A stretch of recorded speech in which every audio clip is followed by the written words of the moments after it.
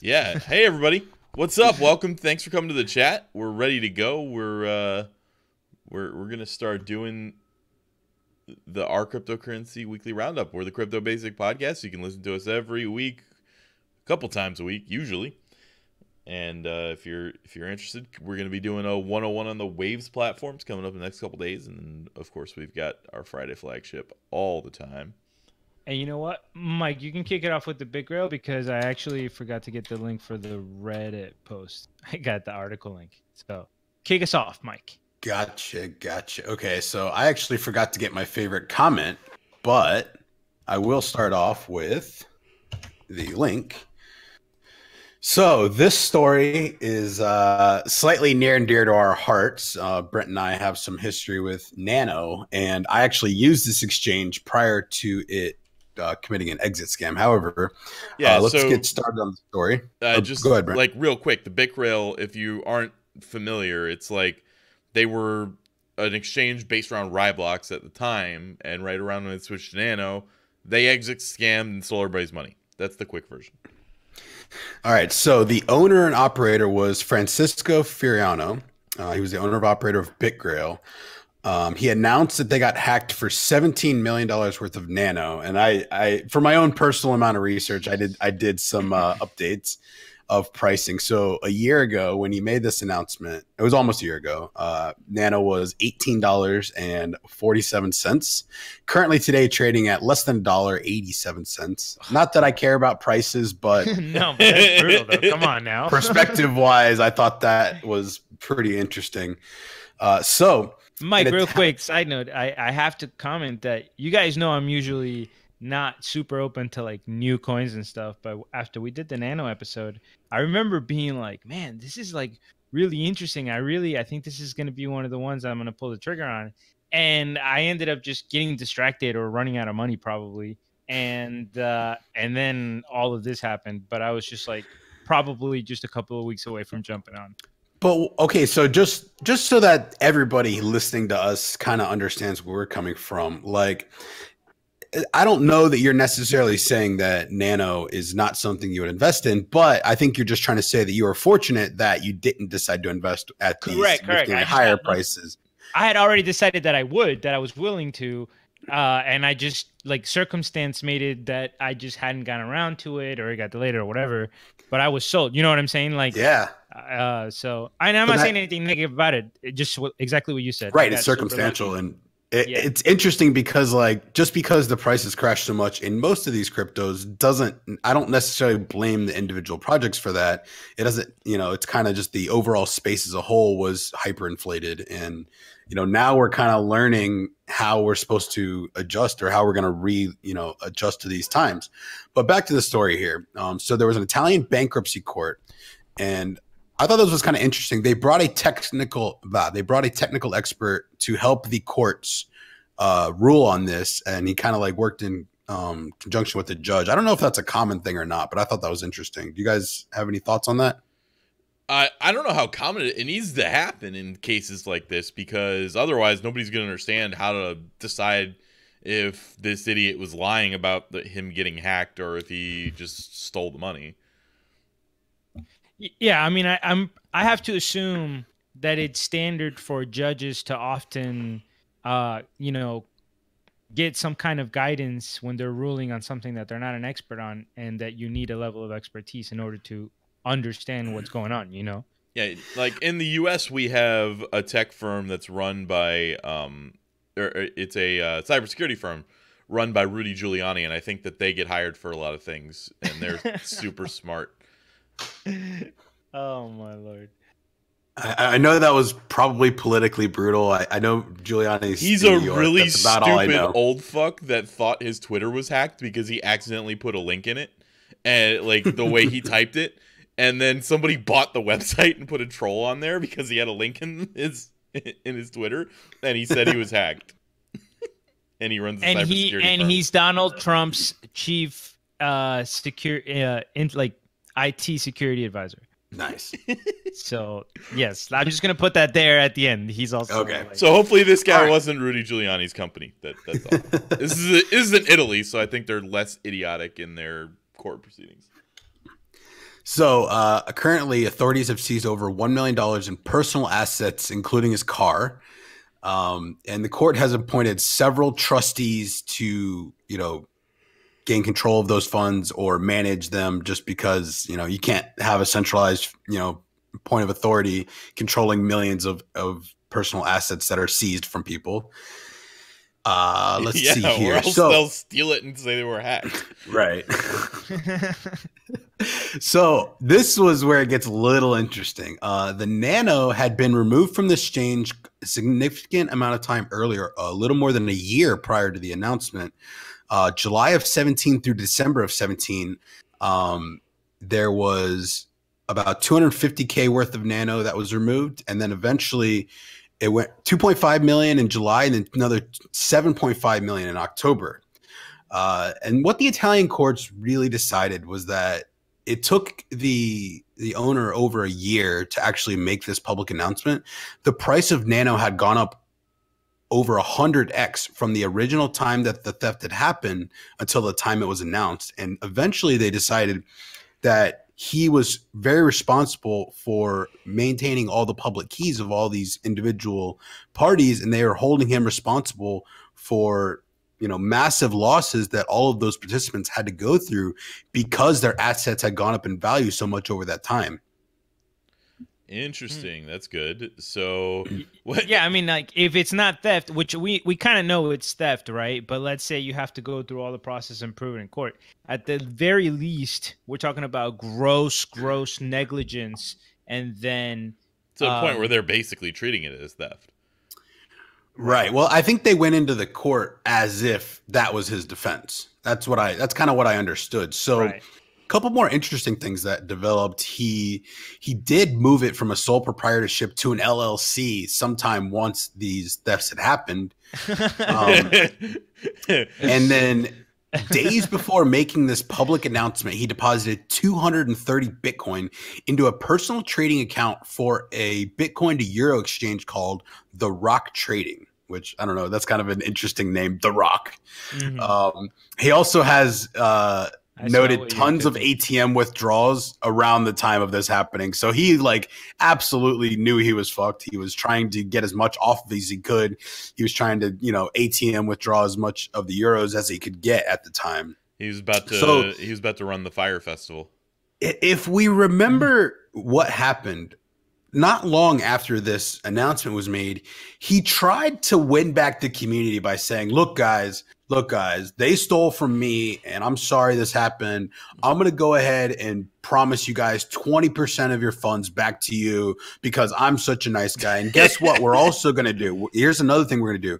We're going to announce BitGrail shares. So if you want to invest in that, then we can decentralize this process a little more. And if you guys want to that way. And then he also added something like, oh, but don't worry, I'll pay you back in full with BitGrail shares. Okay, guy, this is not at all. So Italian court buried him. He's bankrupt. They've taken a ton of his assets. This is a win for the cryptocurrency community. And, many more of these cases are going to start popping up, and how they're handled internationally is going to be important for other nations and other provinces to, say, hey, how are we going to handle similar situations? Here's the thing I always mention when it comes to the Ryblox exchange here, BitGrail, that got crushed. If you had your money on there, whether it was stolen from you on BitGrail or whether you just held it, didn't matter. Same result. You got to keep a few percentages of your funds if you held. But what if you sold them to your friend? Yeah, if you sold them to your friend, you got to sell at the top, and then they got fucked. For those that don't know, Mike sold me a bunch of Ryblox at $35 a share, so that was fun. But I'm hoping that there's a way that his total theft is only worth $800,000, but they somehow get $2 million out of him and screw him even more for what he did, because I'm sure this had a lot to do with the downward pressure on the price and all that. So I would like us to use our editorial powers to tangent a little bit here, because I see a parallel. Brent, did you reference the fact that you saw the festival documentary? Yeah, Fire Festival, bro.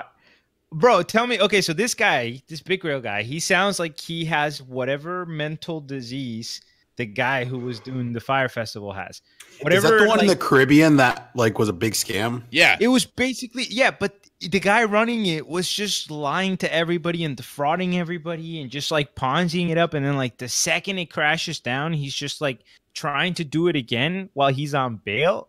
Like, bro, it's so it's like you genuinely feel like, okay, there's something wrong with this person because at this point it's suicide, you know, and they keep going. So, you know, it's just crazy, you know. I like this tangent because I see this a lot. I'm getting older. My daughter's getting older. I'm feeling more wise. You know, maybe that's not the case, but I just feel like humans are a product of their upbringing more than I've ever realized. And unfortunately, some of those products of their upbringing is very scary and very like unpredictable. And, you know, I just think that people are willing to do anything for fight or flight survival. Yeah, it's true, because that's another thing you see, that as the situation gets more desperate, their behavior gets more like, did he not think that people, like, there was going to be a link to the fact that he was withdrawing money from the ATM every day? Like, you know what I mean? Like, obviously that's going to incriminate you, and obviously you already have a ton of money, but everything's crashing down, and you know, the pressure's coming in, and now you're willing, that fight or flight that you're talking about, that becomes even you know, it's magnified. It's crazy. The anatomy of a Ponzi scheme is interesting. We're gonna, you know, maybe there's gonna be a documentary about some of these ICOs one day. Seems inevitable, and I'm super interested in the future documentary of Ripple, because every time we go over a story, it really confuses me as to, you know, where it's going to be in the future. It's certainly a big enough player in this space that's going to be around. So, Kareem, what did you find in this article about Ripple? Well, you know, I shared it because it got you know, it was highly upvoted, but also I noticed that there's a big rift in the community from the comments. But the article is pretty straightforward. It's just Ripple released their quarterly reports, and it's titled Ripple sold $535 million worth of Ripple in 2018. And then it basically just links to their report, all the money that they're spending. Now, of course, that money is being spent, for example, on institutional direct sales. That's how they label it, and programmatic sales. So I guess to fund development and to fund the community growth. But, you know, you're talking about a lot of money. So first of all, this starts to put into context, like, this is still, I mean, I know Ripple's one of the largest cryptocurrencies, so it's an exception in a way. But this is how much operating income a major cryptocurrency team has. Kareem, I want to pause you real quick if you don't mind. I have a kind of an interesting question here. So I guess philosophically, if a company like Ripple, one of our big knocks on them is that they controlled a large percentage of the tokens. And even though I believe the majority of them have been stagnant, the fact that they have them is relevant. So if you're a company this large and you're able to make transactions with your own currency to this scale, like, I don't know if this also, similar to BitGrail, is part of downward pressure, right? Like, if you have a, you know, a side chain, I guess that's what I'm going to refer to most of these as. If you have, you know, your company like Ripple, and you have investors, you have people that are, you know, a part of your network, but at the end of the day, you're trying to transact with this. Some of the larger parties are going to be able to really move the markets, not really intentionally, right? If you're moving like 9 figures worth of the crypto, and even if your project's as large as something like Ripple, like, there's going to be, I hate to use this word, but a ripple effect, like, through the whole community. Right? Oh, you got there, Mike. Oh my god! I really hope everybody puts in some it was too convenient to leave stupid troll faces and hit you with bananas and stuff, because that was. No, I like it. But listen, I agree with you, Mike, and I think that the answer is it depends. It's open. But isn't that tough to, like, also criticize them for at the same time? I don't know. I'm conflicted. yeah, that's what I'm saying. Like with the one hand, yes, if you have all this money concentrated, it just opens the door for all kinds of irresponsible use, for draining, for overpaying for salaries, for manipulating money, for manipulating markets, etc.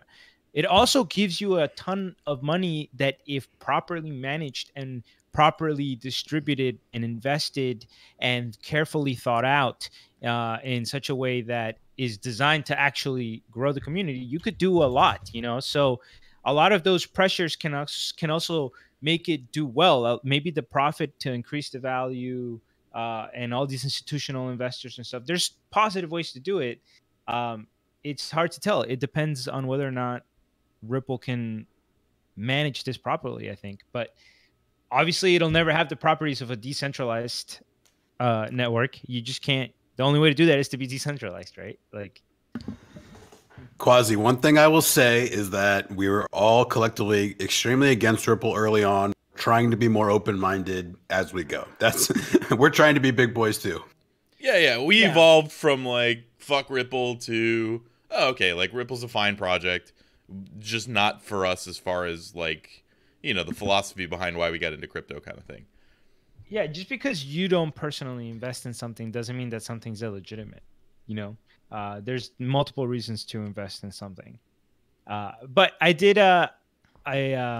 like this quote. I felt like you guys would like this quote in the quarterly report. It says, while stable coins are an interesting technology and worth exploring, the industry should be cautious about coins backed by a single entity as compared to decentralized digital assets.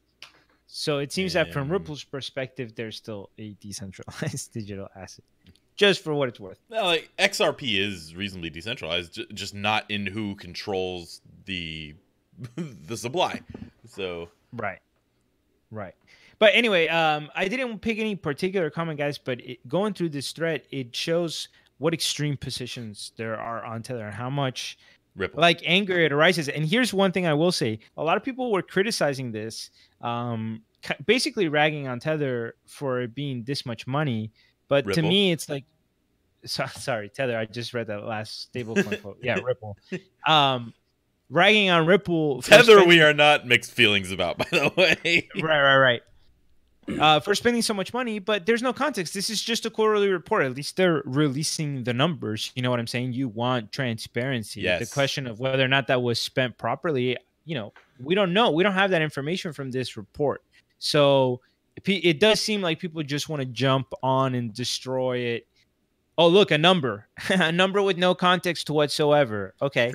You can use that for whatever you want it to mean. I have a little anecdote from last night at like 3 a.m, right? Like this. So I was finishing up research for the Waves 101 episode, and I hadn't figured out if they were being controlled by a foundation or if there was some sort of DAO, because it was like mentioned in like a couple of things.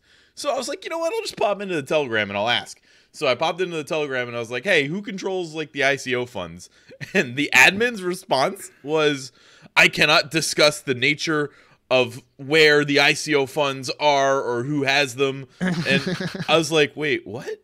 And I was so blown away by that being the response that obviously people go in there and kind of question, like, how are the funds being spent? So that's a project that's not being transparent about what they're spending and how they're spending it. So at least if you're going to control a massive amount of the coins, yeah, being transparent in what you're doing with those funds is at least nice of you.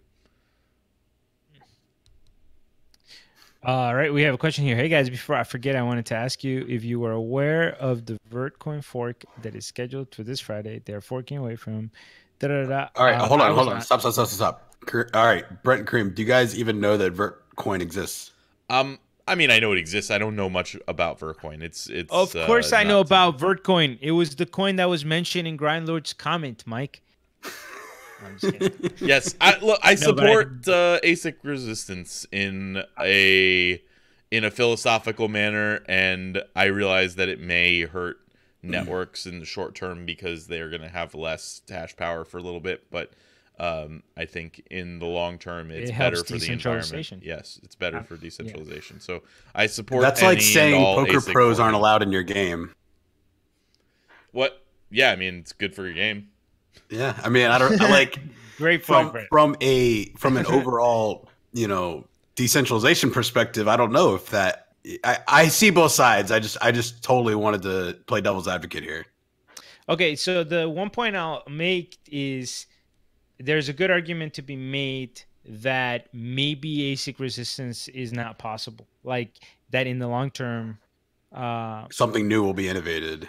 Yeah, like if a system's out there for long enough, unless you're constantly changing the algorithm, at least that was my understanding of it. That a lot of things that we thought were ASIC resistance over time just turn out not to be, because you can always target one specific system. Yeah, so I guess you have to continuously innovate your algorithm or something like that to keep it going. But it takes a while to develop an ASIC, and if you know the coin is just going to fork as soon as you get one ready, then it's probably worth. It's probably well, worth but doing. I think some of the ideas are, you know, there's so many of these chains that forked off of Bitcoin that, you know, if you're doing your own type of, you know, fork and redistribution, that's great, but other types of coins may not do as much forking or as much, you know, update to their own code. So I believe these ASICs are going to still keep getting developed at a very high rate, even if your particular chain may be moving off of it. All right, Kareem posted in the comments that I need to talk about sex. All right, guys. I saw this in our cryptocurrency, and I decided I don't know what the upside is here. But Brent saw the upside. What did you find for us? All right, look. So the first thing I'm going to say is this was clearly like somebody shilling and using a nice clickbait title to get everybody to upvote the shit out of this, because like there's not a lot of value here. There's not a lot of like interesting shit going on with this particular project, but it's titled like exclusive dozens of sex websites about to accept cryptocurrencies.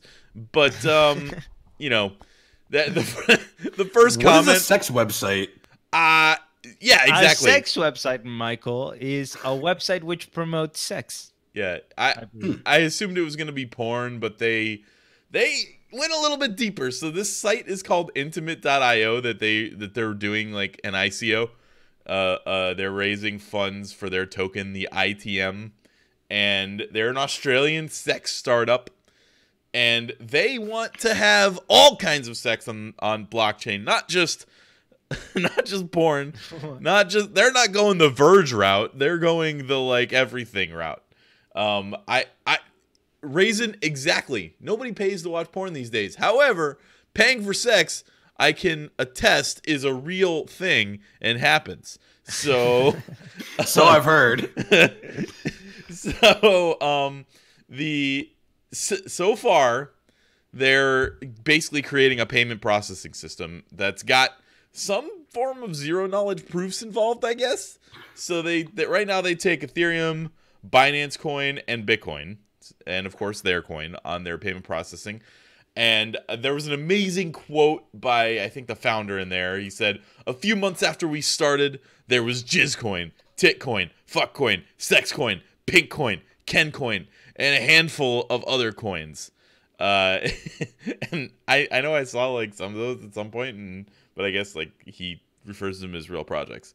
As far as we're concerned, the only other real porn project is Spank Chain, or I guess Verge, depending on how you feel about that. Here, the whole article. Well, hold on a second. Didn't Tron and Horizon also get that same partnership? Yes, that's true. So it's no longer just Verge being synonymous. It's officially 3 to 4 porn cryptocurrencies. Yes. The top For comment now. in here was from Medic3336. Thank God I'm still holding my 600 XVG. Mike, hopefully you've still got your tips from the Verge Discord. Oh my God. I didn't move it off there. That was amazing. Side tangent, in case you're not a listener of an episode, we had to punish Mike one time for like losing at a contest.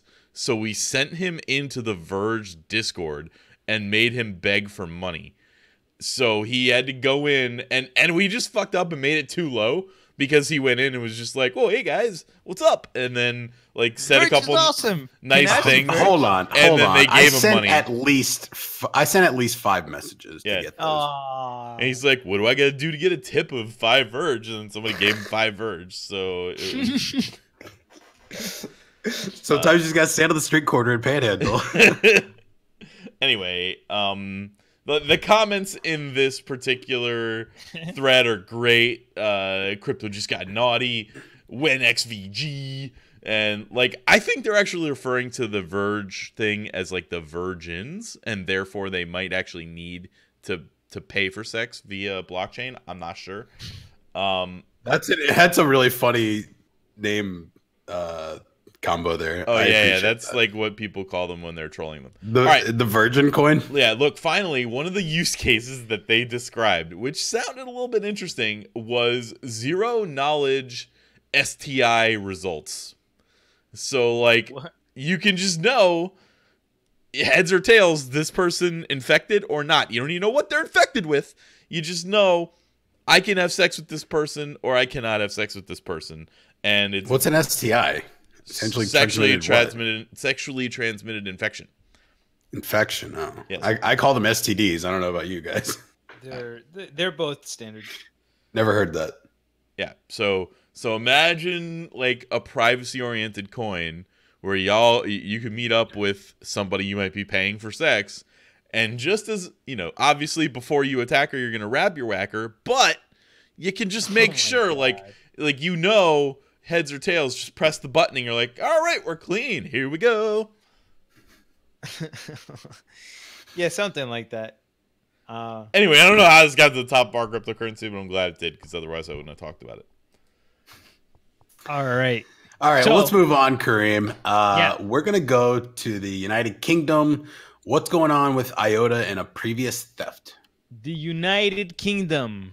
Here it is, where Brexit is going on and stuff. Well, that is apparently the site of the big IOTA hack that happened a long time ago. If you guys remember, there was a situation where basically when IOTA came out, instead of just like your regular passphrase like card wallets, you had to generate a seed which needed to be random. So one of the members of the community, a guy that went by the name of Norbert TV Berg, that was his screen name. They haven't released his name. it's not that. I thought it was not Bert Wiedeberg. I thought it was a T. Okay. Like I thought he was literally like, "Hey, I'm not this guy." No, I think it's Norbert TV Berg. Okay. And Norbert sounds like something a British person would like, so back down. We'll see. I'm gonna fact check it. All right, go fact check it. All right. So it Brent is looks Nor. man. Damn it. Hate it when Kareem's right. Get used to it. It's the second worst thing to me being right. So It's so true. I'm never as bad as you are. No way. Okay, but anyway. So what this guy did, guys, was create a site where people would go and generate random seed generators. But he was basically using a systematic algorithm that was logging all the new seeds that were being created. He did this the theft. He pulled the trigger in January of 2018. And this was basically, he had spent 6 months collecting. Dude literally stole everything and then sold at the top. Yeah, sold at the very top. Insanity. So anyway, but here's the story. It actually turns out that a lot of those people that had their IOTA stolen, they actually went and filed police reports with the authorities. And the Hesse State Police Department in Germany, that's one of the states in Germany, started investigating last year. So the guy has been charged with fraud, theft, money laundering. He's facing extradition to Germany because remember, this is a UK citizen. And anyway, kind of redemption a little bit. Obviously, all the people that got their IOTA stolen aren't really, they still lost, but it's weird. It's weird how we feel like this gives us justice, right? Like, I don't know. Well, like you should at least face the consequences of Right. the most sorry, going back real quick to that Fire Festival documentary, Brent. The most infuriating moment is when you see all of the people's lives who were destroyed, and then it cuts to this guy in like a fucking penthouse just chilling with his friends. Yeah. And you're like, oh my God, what the hell? You know? But yeah, anyway. it's yeah, I mean we've lived it. Sorry, I didn't mean to put that GIF in there. I was anyway. We've lived it. There's so many similarities to the PPC. This is just a Freudian slip, guys. Of I was looking at what the options were for scam. He tripped and fell and landed on Control V. Oops, didn't mean to. Oh yeah, slipped and fell. Good one, Mike. I like it.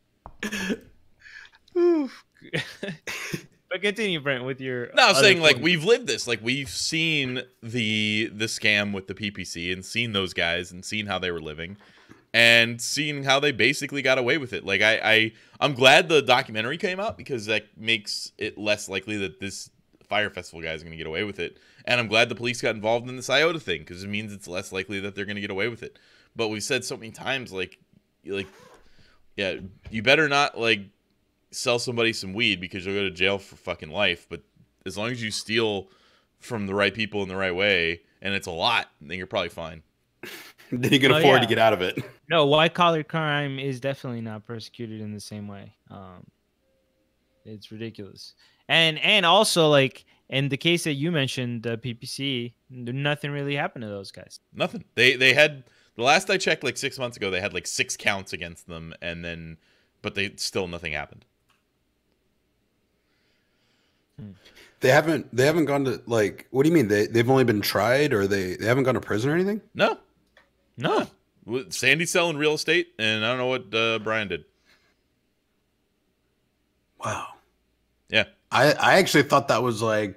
All right, so we should probably fill people in. Up. Oh yeah, we're like talking. in different. So the PPC was the Player Poker's Championship. The three of us are poker players, and we used to have.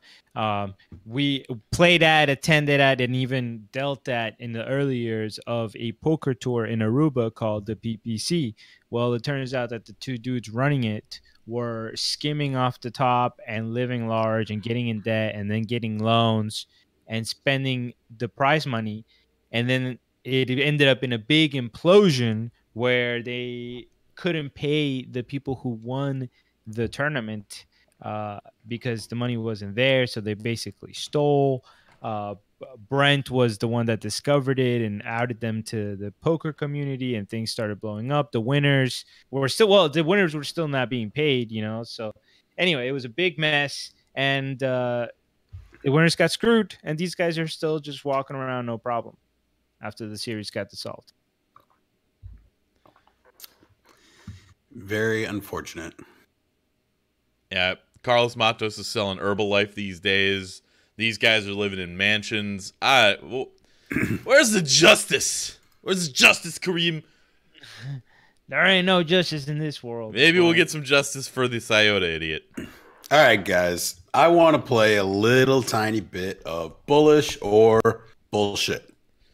All right. Google rejects Brave/Bat ad campaign as malicious or unwanted software. Yeah, I know I can't weigh in. I know the answer to this, and I know like what happened, so I will refrain. Which, by the way, Luke is going to be coming back on the show. We're going to talk about the ads rollout. All I'll say about this is, from reading the title, I have not read this story, so I don't know. But almost all of that shit is just an algorithm that if you think it's unfair, you could just appeal and go through a review process. So maybe there was some automatic temporary thing. All right. So this was in the RCC, and they linked to a Twitter post where it includes a screenshot of Google, putting a quick ban. It said it included an email clip with the AdWord account express number. Hello, your ad isn't running at the moment because it's disapproved for violating Google's advertising policies. if you address the policy violations below, we'll take a look and see if we can start running again. And then it listed underneath policy violations, malicious or unwanted software. See the policy. So to this point, I was like, oh man, this is kind of real. Like I really need to dig in more. So I then went into the Twitter account of the user and started looking at his other posts, and he ends up having 200 followers and follows like, you know, a little more than that. Just kind of not that active of an account. I was digging around. It seems like, you know, has some personal bias or some kind of, you know, horse in the race here. So then I went digging through the Reddit comments, and I enjoyed Luke actually showing up and getting upvoted to the top. Basically, Luke having to say like, not only are we not involved in this in any way, like I don't know why this person's here. Like, no, this is not us. We are better than this. We know all of what's going on here. Like, I don't understand where this came from. And then I was digging a little more, and it kind of feels like this was like almost like a Moon Boy fan that was trying to purchase Google AdWords for Brave. That's exactly what he was doing. And I think very interesting, but like it's weird because he was trying to do like a really beneficial thing for the project, but he was doing it, and it actually sounds a lot like a story of something I would do, right? Just like, oh, what, Google ads? Psh, we'll get them all, whatever. Let's throw some money at it, and then like, wait. There's like, this is actually not as easy as you want it to be. So in the comments, I enjoyed this. Let's slap this in here. He goes, hate to be the person without the pitchfork here, but I've worked for Google Ads for 3+ years. You guys don't know what you're talking about. That disapproval reason, malicious or unwanted software, is an automated disapproval when the Google bots detect malware on the site. Machine detects malware, or machine automatically disapproves ads. It's not like Sundar is sitting nefariously in his office manually disapproving these ads or campaign. This is automatic disapproval. And then it also said, edit, if Brave is seriously running AdWords Express campaign, I've lost a lot of hope for their marketing team. So this was not a lot of info that I would have had without this little bit of research, but at first glance, it seemed like a complete waste of time. But then I ended up learning a little bit, so thought it was interesting.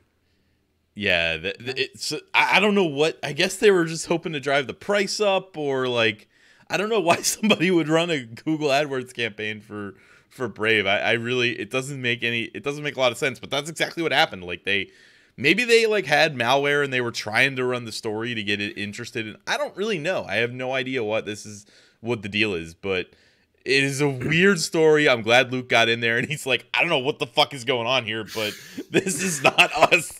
Everybody needs to calm down because we didn't do this. And their internal team was probably like, they're probably laughing so hard about what is going on with that. So, yep, that's it. That's yeah, that wraps up that story. My next story is not gonna be that great. So, well, oh come on. Make sure y'all have questions. Make sure, because we've got about, what do we got, like 15 minutes here. So make sure you can talk about questions, because I'm just gonna like talk about Backed a little bit, and it's not. The announcement sounded a lot cooler than it actually was. So even though I'm going to talk about Backed, it's not like I'm going to give you any big insight here. All right, so okay. The title was Backed has launched the details of its Bitcoin futures project. The details was a little bit misleading.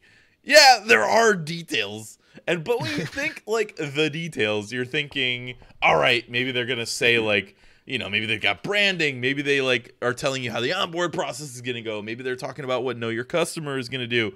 But they actually have released literally things like, what is our trading screen product name? It is Backed. what is our screen hub name? ICUS. It's just a lot of really mundane stuff that they were talking about, which nobody in the comments seemed to have pointed out. I would have definitely, if I noticed that when it was posted, I'd have been like, this isn't anything. They did say basically that they are going to charge a certain amount. They basically listed out their minimum price fluctuation has to be $2.50. The contracts have to be 1 Bitcoin, so those are both interesting details. They're open from 8 p.m. to 6 p.m. So they're open 22 of the 24 hours of the day, which is interesting because most things that are going to be traded on the U.S. exchanges, at least, shut down after 4 p.m. But they have question for you. After hours trading.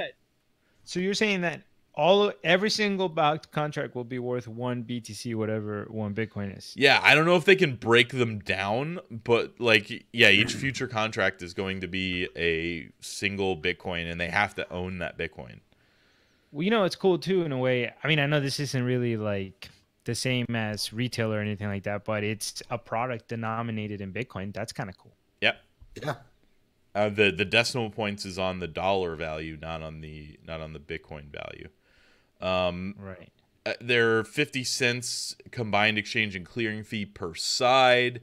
They can be traded in blocks, and there's all kinds of other little, their clearing admin name is backed BTC Daily. Super important to make sure we know that information. We've literally lost viewers as I started talking about this, so so sorry. Yeah. Anyway, Backed is coming out. Here's my favorite comments. Is like nobody made any funny comments. It's like, come on, how is there not like the only funny comment isn't even that funny. Lisfin said 2017 soon, 2018 soon, 2019 soon, 2020 blank, which I think is just copy pasta from like somebody said Blizzard already owns that. I think that's what is copy pasta? It's like you take the same thing and use a fork. No, you don't even fork it. You just use it in a different spot. Oh my god. Copy paste. This seems. I mean, I don't know. It's part of the future. It's fine. All right. Yeah, I mean, I kind of agree with that. Are you sure it's not 8 a.m. to 6 p.m.? I'm curious. No, I'm positive. I fucking looked at that like 3 times. I was like, wait, what? and I was like, well, I don't even know why they're closed for those 2 hours. But then I guess there's probably going to be some reason or something they have to do. Well, they probably need to do their books and make it all official. Kind of settlement, yeah. Mm-hmm. Yep. So yeah, they're only for that period of time. So, all right. So here's what I will say: everybody's kind of waiting for these ETFs to save crypto like it matters. You know what I think is more likely to save crypto or whatever is more important than a fucking ETF? The fact that Samsung may be implementing a wallet as default into their phone. We don't know. That's not confirmed. But there were the leaks, and the leaks were reasonably credible. Using Samsung Pay with cryptocurrency is significantly more impactful than a bunch of people with money speculating on the price even further. And then 3 years later, Apple will do the same thing. Yeah, hopefully. I mean, Samsung Pay is great. I used Apple Pay like right in the beginning when it was super early, but Samsung Pay was super user friendly. Yes, better Cyborg, of course. Better crypto. You started using it when it came out, just so you know. Yes, better user experience is going to save crypto. You got to have the better user experience, but not at the expense of centralization, and that's the tough part. So obviously, using Samsung Pay is super centralized. But you can at least control your assets. So. Dude, and not everybody's investing a ton of money, right? So let's say that you don't have a ton of money to put into crypto, and everybody keeps telling you don't leave your money in exchanges, and then let's say you're investing $400 or $500. Why are you gonna spend 20% of your investment on a ledger, right? And now all of a sudden you have your major company that is creating a safe wallet for you and the device that you're gonna get anyway, which is your phone. Yeah, I think that's pretty big. And I think that opens the market for some people that maybe would have been out of it before. And also, Samsung doesn't just sell in the United States. So, I don't know. I think it's great. Yep. Moon ICX. That's what the Samsung crypto phone thing means. Maybe. We always think we know, but we don't know anything. Yeah, you never know. Never, ever. All right, so yes, better crypto will save crypto. Cyborg is correct as Quick question. usual. All right, guys. So off air, we were discussing the future of this show, discussing what we were considering doing. What are you guys' thoughts? Yeah, so we noticed that there weren't a ton of people coming into the actual voice chat here. So we want to think about what we can do for a medium that we can continue to do this, continue to bring in more and more people, and have a little bit more than an intimate chat. I mean, we do get the, you know, it's been going down a little bit each week. We haven't been super consistent, so we've considered moving to Twitter. We've considered moving to YouTube. If there's any medium that you think might be better, maybe this is better as a bi-weekly event so that it's more of a more interesting. Maybe it's better as a monthly event. I don't really know, but if you have any ideas, we're definitely going to be messing around with that in the next week and trying to come up with something that we think might be better for this particular event in the future. Yeah, those thoughts exactly. So if you have any suggestions, please let us know. And also, if you have any questions, there's typing going on, so that could be interesting. Yeah, let's. Okay, man. I felt like we had enough to talk about for the whole time, and then we just went through it like super fast. We were like 20 minutes in, and we were only one story in, and I was like, man, yeah, I agree that our Discord's the same way. I mean, we were getting significantly more action in our Discord when the market was up, and yeah, there's a clear correlation between listeners, between teams and all that. And when we decided to do this, it was back then. I mean, we're talking, this was gestating for a little bit. We did the Monero 101 episode. SGP ended up talking to us about that episode. And that's how we ended up starting to formulate the idea of this weekly chat. I'm not sure how the other cryptocurrency events are doing. I'm not even sure that there's any other voice events that go on during the week anymore. I know there's at least YouTubes and AMAs or something like that, but yes, it's possible that people are moving away from Discord too. I'm not really sure why. That when we were at the conferences the conference in Thailand, everyone connected via Telegram. Nobody said, you know, nobody mentioned Discord. So even though I prefer the Discord platform 1,000 times to the Telegram platform, Telegram has just gotten a little bit more ubiquitous because they've got the end-to-end encryption if you happen to open a secret chat. A lot of people don't realize that there's not end-to-end encryption in the group chats. It's not like WhatsApp. WhatsApp has that encryption in a group chat, which is why it's so annoying to download the pictures and all that stuff, but Telegram doesn't. So if you're in a group chat, that stuff's available. Brent, how do you feel about the position that like Facebook owns WhatsApp, therefore ultimately there's some kind of metadata collection? I mean, like, is there any kind of way in which the broader company could see any of that information? No, right? Because it's just direct end-to-end encryption on all communications. I won't claim to be an expert on that, but as far as I can tell, it doesn't matter that Facebook owns WhatsApp. Maybe they're going to start throwing ads into their user experience sooner than later, but they can't get to your data. And there is no greater Facebook hater than me. So, you know, I don't think that there's, you know, and again, maybe somebody's going to point something out where I'm wrong, but I don't, as long as it's end-to-end encrypted and the phones control the keys, I don't think you can, I don't think Facebook can see it at all. Their servers never touch it. Okay, cool.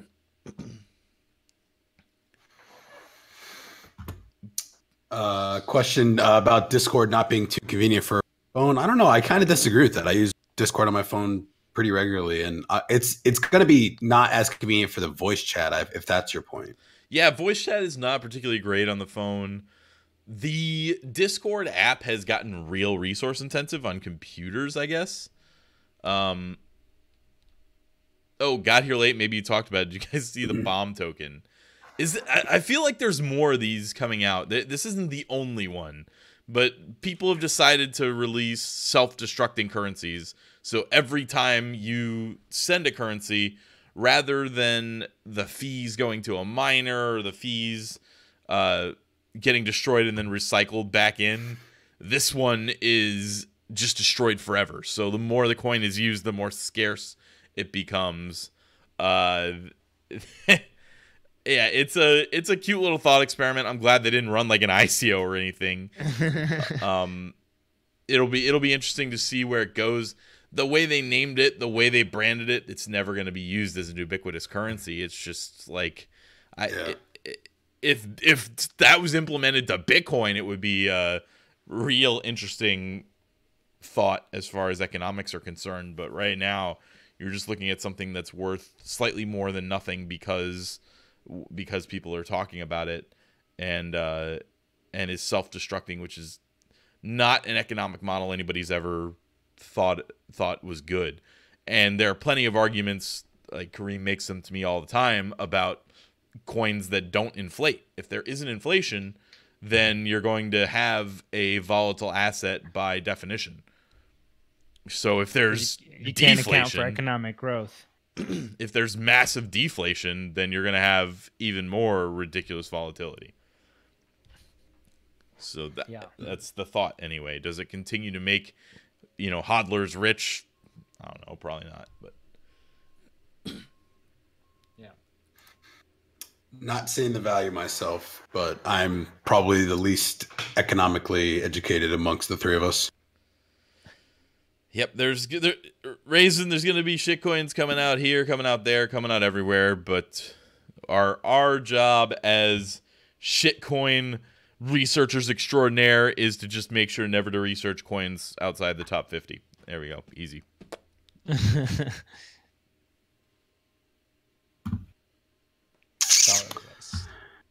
All right.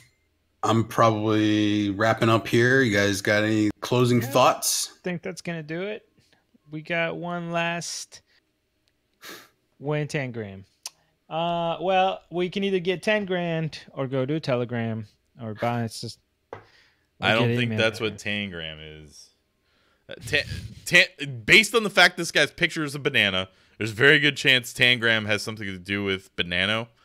I don't know. I'm just spitballing here, but we know that Banano's got a strong meme community, and that's part of the network effect. Side note, unrelated, banana is the nut fruit. Just it is. It is. It's pretty good. Fantastic. Everybody eats it. Oh, it's a DAG program with privacy. Interesting. Okay. So are they a blockchain based DAG, or are they like kind of tangly?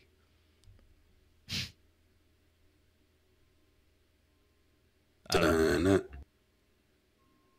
It's upcoming. I don't know. Are they doing like an ICO or? Oh, okay. That makes sense. I'm okay. I'm glad they're doing a faucet like Nano did, because that's how.